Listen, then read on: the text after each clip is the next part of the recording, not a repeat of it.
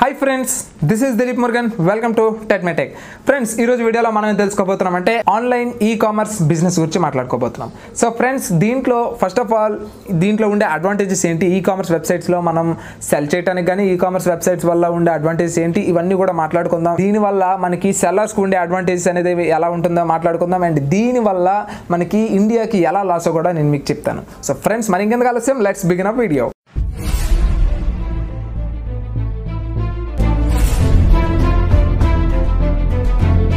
Friends, first of all ఆన్లైన్లో ఉండే advantages ఏంటి అనేది మాట్లాడుకున్నట్లయితే ఫస్ట్ మీకు నెంబర్ ఆఫ్ ప్రోడక్ట్స్ అయితే దొరుకుతాయి. ఫ్రెండ్స్, మనం డ్రెస్ తీసుకోవాలనుకుంటే ఒక షాప్కి వెళ్ళాలి, లేదు ఒక చిన్న ఫోన్ తీసుకోవాలంటే ఒక షాప్కి వెళ్ళాలి, లేదు ఒక చిన్న కళాయి కొనాలనుకుంటే ఒక షాప్కి వెళ్ళాలి. సో ఇలా డిఫరెంట్ ప్రోడక్ట్స్ని అన్నిటిని కలుపుతూ మనకి ఈ-కామర్స్ వెబ్సైట్ అనేది ప్రోడక్ట్స్ లిస్టింగ్ అనేది చేస్తుంది. సో దీనివల్ల మనకేంటి అని అంటే అన్నీ కలిపి ఒకే దాంట్లో దొరుకుతాయి కాబట్టి మనం షాప్ చేస్తాం. ఇది మనకుండే అడ్వాంటేజ్. అండ్ కస్టమర్ కూడా అంత లెక్క తిరగాల్సిన అవసరం లేదు.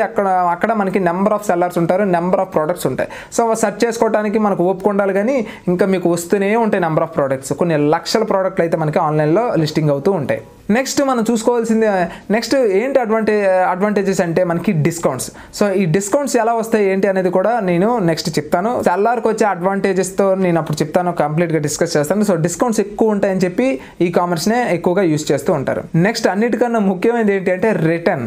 సో మనం ఏమైనా ప్రోడక్ట్ తీసుకున్నప్పుడు మనం వాడిన తర్వాత మనకు నచ్చకపోతే హ్యాపీగా రిటర్న్ చేయొచ్చు. సో ఇప్పుడు కొంచెం రిటర్న్ పాలసీస్ కష్టంగా చేశారు, కానీ స్టార్టింగ్ అయితే రిటర్న్స్ ఈజీగా మనకు వద్దంటే తీసుకెళ్ళిపోయేవారు. సో అప్పటికి ఆఫ్ ఆల్ అలాగా మనకి వెబ్సైట్ మనకి మెల్లగా ఈ-కామర్స్కి అలవాటు చేసిన తర్వాత మన నరనరాల్లో ఆ ఈ-కామర్స్లోనే షాప్ చేయాలి అనే ఒక ఇది జీర్ణించుకుపోయి మనలో ఒక జెనెటిక్స్లో కలిసిపోద్ది అనమాట. ఆ రేంజ్కి వచ్చిన తర్వాత వాళ్ళు ఇట్టి పరిస్థితుల్లో ఆఫర్స్ డిస్కౌంట్స్ అంత ఇవ్వరు. రెండోది ఏంటి అంటే మనకి ఆ రిటర్న్ పాలసీస్ కూడా చాలా కఠినం చేసేస్తారు. ఈవెన్ మనకి డిఫెక్ట్ అయితే తప్ప వాళ్ళు మార్చరు. సో అప్పటికి కూడా కొన్నిసార్లు మార్చరు. సో నాకు అలాగే ఒక సోఫాని అయితే మార్చలేదు. సో రిక్లైనర్ నేను బుక్ చేస్తే నాకు కొంచెం డిఫెక్టివ్ పీస్ అయితే వచ్చింది ఫ్లిప్కార్ట్ నుంచి. సో అది నాకు మార్చలేదు. సో ఇలా మనకి ఇబ్బంది పెట్టేస్తారనమాట. సో ఫ్యూచర్లో ఇంకా అది కూడా ఉండకపోవచ్చు. నెక్స్ట్, మనం ఏ ప్రోడక్ట్ కొన్నప్పటికీ దానికి రివ్యూస్ అయితే ఉంటాయి. అంటే మనం కొందాం అనుకునేటప్పుడు అది ఎలా ఉంటుందా అని మనకి చాలా భయం వేస్తుంది. సో అప్పుడు వెంటనే మనం ఏం చేస్తాం, అక్కడ స్టార్ రేటింగ్ చూసి హ్యాపీగా అమ్మయ్య ప్రోడక్ట్ 4 స్టార్ రేటింగ్ ఉంది తీసేసుకుందాం. సో ఇది ఒక అడ్వాంటేజ్ దీనికి. నెక్స్ట్, మనకి ఫ్రీడమ్ ఆఫ్ సెలెక్షన్. బయట షాప్ వాళ్ళు చేసే తప్పు ఇక్కడ వీళ్ళు చేయరు, ఈ-కామర్స్ వెబ్సైట్స్ చేయరు. ఏంటో చెప్పనా, బయట మీరు ఏదో ప్రోడక్ట్ తీసుకుందామనో లేకపోతే షాప్ కొత్తగా పెట్టారు, మీరు చూడడానికో వెళ్ళారు, షాప్ చేయడానికి వెళ్ళారు. వెళ్ళగానే అది వినయం అనుకుంటారో లేకపోతే ఏమనుకుంటారో నాకు తెలియదు, కానీ సార్ ఏం కావాలి సార్, మేడం ఏం కావాలి మేడం అనగానే వచ్చి వెంటనే మన దగ్గర మనకి చూసుకొని ఆలోచించుకున్న థాట్ కూడా ఇవ్వకుండా మేడం ఏం కావాలి సింపుల్గా ఎక్కడికక్కడ ఏ క్యాబిన్ దగ్గర ఆ క్యాబిన్ దగ్గర వాళ్ళు నించొని మనమే పిలుస్తాం కదా, బాబు నాకు ఈ హోమ్ థియేటర్ ఆన్ చేసి చూపించు, బాబు నేను ఫ్రిడ్జ్ తీసుకుందాం అనుకుంటున్నాను ఎంతలో ఉన్నాయి అడగరా. అక్కడికి ఆ కస్టమర్ దేనికి వచ్చారు, షాప్ చేయడానికే కదా వచ్చారు. మీరు అడగటం వల్ల ఏమవుతుందంటే కస్టమర్ మొహమాట పడిపోతారు.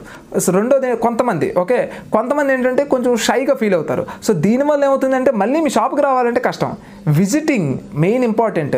ఒక షాప్కి వచ్చి కొనేయాలని మీరు ఎప్పుడు అనుకోకండి. ఎప్పుడైనా సరే షాప్కి వచ్చిన తర్వాత విజిట్ చేసి ఓకే బాగుంటే ఓకే, లేదనుకుంటే వేరే వాళ్ళకి రిఫర్ చేస్తారు కదా. కానీ మీరు ఇలా అతన్ని ఇబ్బంది పెట్టడం వల్ల ఏమవుతుంది, వేరే కస్టమర్ని రిఫర్ చేయరు. అండ్ అతను ఎలాగో కొనడానికి రాలేదు కాబట్టి ఇంకెప్పుడు మీకు షాప్కి రాడు. ఫ్యూచర్లో ఎప్పుడు కొనే ఉద్దేశం ఉన్నా కూడా రారు అనమాట. సో దీనివల్ల చాలా డిసడ్వాంటేజ్. అదే ఆన్లైన్లోని వీళ్ళు ఒక రకంగా విసిగించవచ్చు. అప్పుడు మీరు తీసుకుంటారు లేదా మీరే చెప్పండి. ఫర్ ఎగ్జాంపుల్ ఫ్లిప్కార్ట్లోకి వెళ్ళారు, ఫ్లిప్కార్ట్లోకి వెళ్ళి ఇగోండి వాచ్ తీసుకున్నారు. సో వాచ్ అనేది హానర్ బ్యాండ్. దీన్ని ఏం చేశారు, దీని స్పెక్స్ అన్నీ చూశారు. చూడగానే మీకు ఫోన్ కాల్ వచ్చింది, సార్ మీరు ఆన్లైన్లో హానర్ బ్యాండ్ చూశారు కదా సార్, అది మీకు కావాలా వద్దా. ఎట్టుంటుంది, లేదంటే యాడ్ కార్డ్ కొట్టారు సార్ ఫ్యూచర్లో ఎప్పుడైనా, లేకపోతే విష్ లిస్ట్లో పెట్టారు, సార్ మీ దాంట్లో విష్ లిస్ట్లోని హానర్ బ్యాండ్ ఉంది సార్, అది కావాలా లేదు సార్ ఎప్పుడు తీసుకుంటారు సార్ మీ ఫోన్ నెంబర్ ఇవ్వండి సార్, లేకపోతే మీ ఈమెయిల్ ఐడి ఇవ్వండి సార్ అని చెప్పి బయట చూసారా మనకి నెంబర్ రాయించుకుంటారు. సో ఇలా దీనివల్ల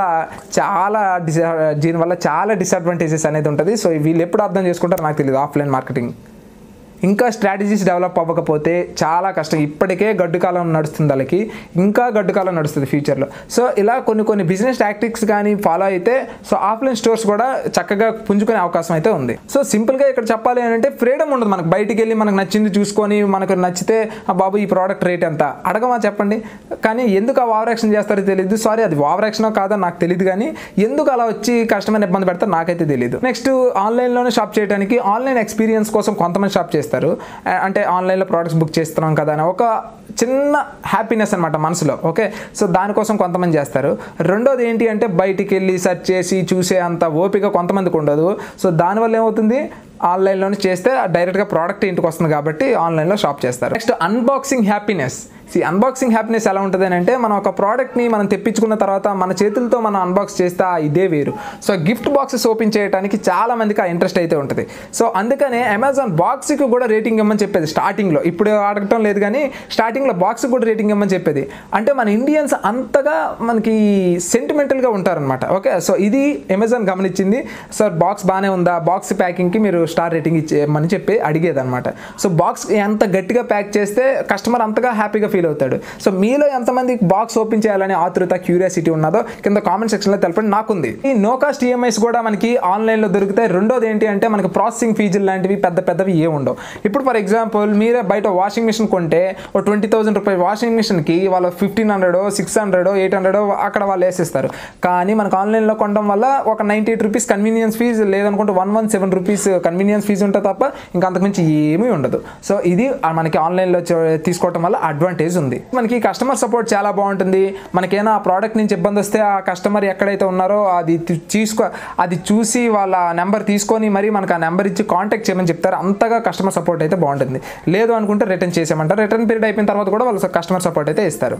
నేను జూ క్రాకర్స్ బాక్స్ అనేది ఒకటి బుక్ చేస్తే నాకు అది వెంటనే డిఫెక్ట్ అయితే ఎక్కడ కూడా నాకు కస్టమర్ కేర్ నెంబర్ దొరకలేదు. అప్పుడు స్టార్టింగ్ అనమాట జూ క్రాకర్స్ బాక్స్ చేశాను అంటే అమెజాన్లో కంప్లైంట్ చేశాను. సో ఇలా నాకు ఎక్కడ కూడా కస్టమర్ కేర్ నెంబర్ దొరకలేదు, వాళ్ళ కాంటాక్ట్ డీటెయిల్స్ దొరకలేదు, నన్ను ఏం చేయమంటారని వెంటనే అమెజాన్ వాళ్ళు okay sir we will take care of you అని చెప్పేసి వాళ్ళకి కాంటాక్ట్ చేసి వాళ్ళతో మళ్ళీ నాకు కాల్ చేయించి ఆ రిటర్న్ అనేది వాళ్ళే తీసుకొని వెళ్ళి వాళ్ళు నాకు తిరిగి రిటర్న్ అయితే పంపించారు.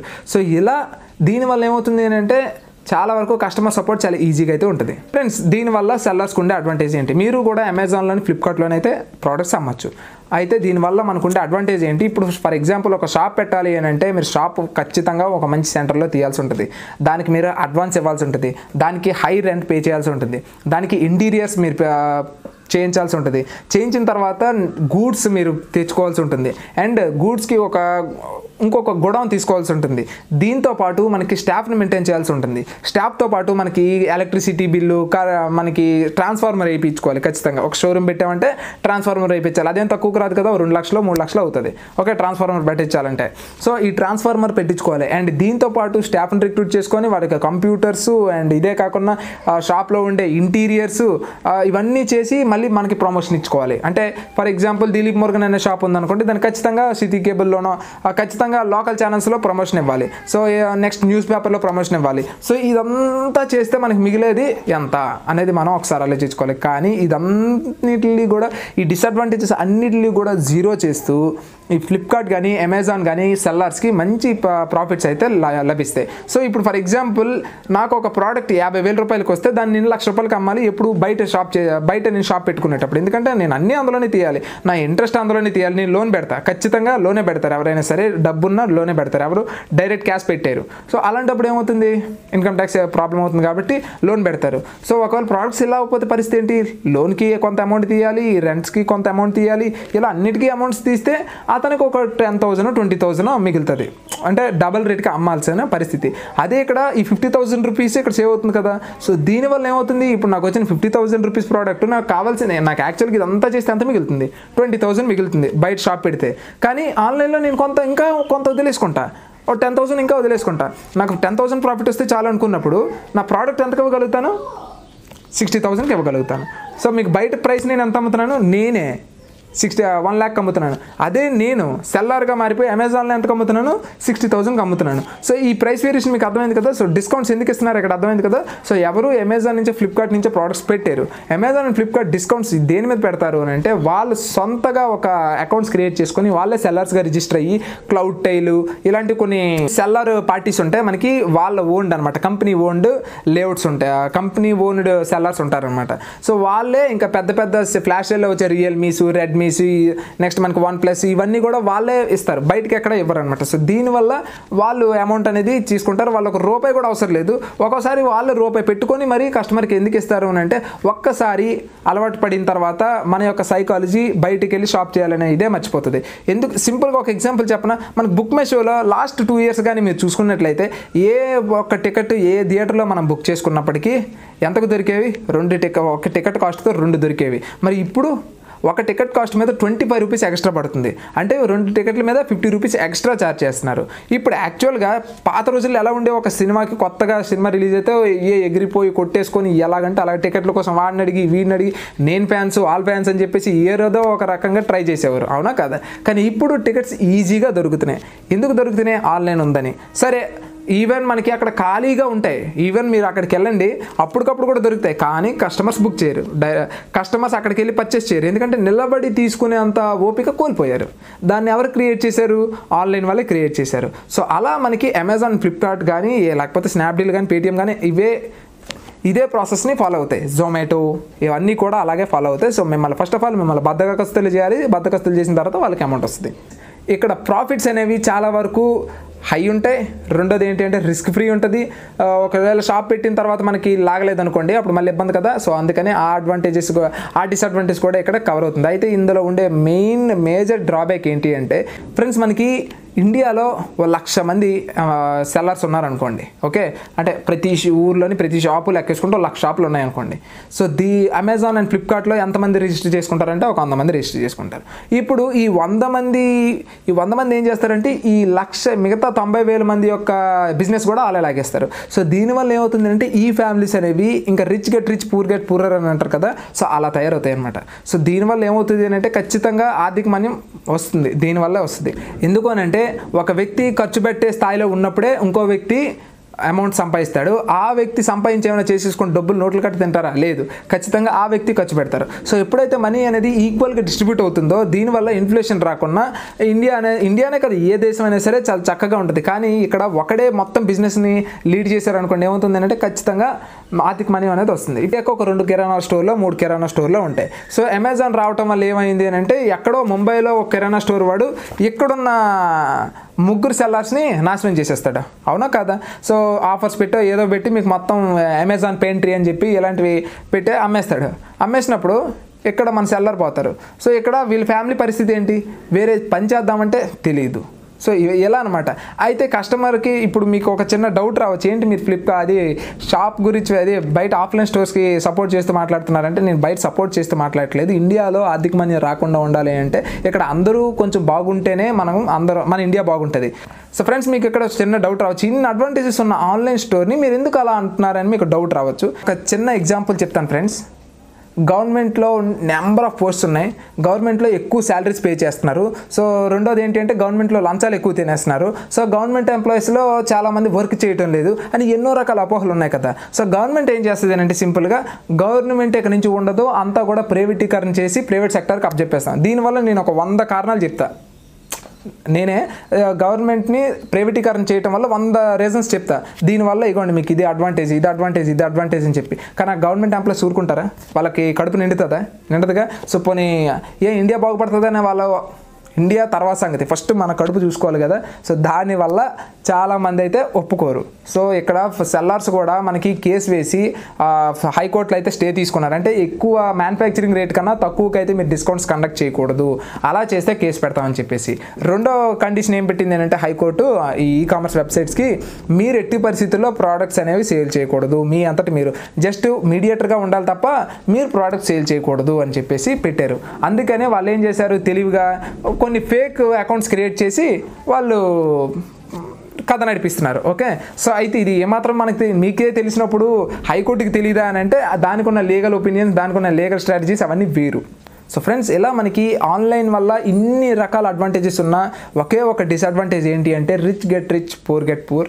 ఈవెన్ ప్రతి ఒక్కరూ బతకాలి అని అంటే అందరూ అంతో కొంత బిజినెస్ చేయాలి, అంతో కొంత సంపాదించాలి. అప్పుడు మాత్రమే అందరి యొక్క వే ఆఫ్ లైఫ్ స్టైల్ అనేది ఒకలాగే ఉంటుంది. లేదు అంటే ఇంతవరకు మేడల్లో ఉండేవాడు అన్నిటికీ అమ్మేసుకొని ఒక్కసారి గుడిసులోకి వెళ్ళిపోవాల్సిన పరిస్థితి వస్తుంది. సో అది ఎవరికైనా సరే అది బాధే. అది మీకు వచ్చినా, నాకు వచ్చినా, ఇంకెవరికి వచ్చినా కూడా. సో మనకి ఆఫ్లైన్లో దొరకని ప్రోడక్ట్స్ కొన్ని ఉంటాయి, అవి ఖచ్చితంగా ఆన్లైన్లోనే కొంటాం. సో ఫ్రెండ్స్, అది నాకు అనిపించింది మాత్రమే. నేను చెప్పింది కేవలం ఇండియా బేస్డ్ మాత్రమే. నాకేమీ వీళ్ళంటే ఏమి ఇష్టం కాదు. సో ఫ్రెండ్స్, అది ఈరోజు వీడియో. అండ్ ఈ వీడియో కానీ మీకు నచ్చితే లైక్ చేసి షేర్ చేస్తారని కోరుకుంటున్నాను. And this is Dilip Murugan. Always keep smiling, signing off. Bye.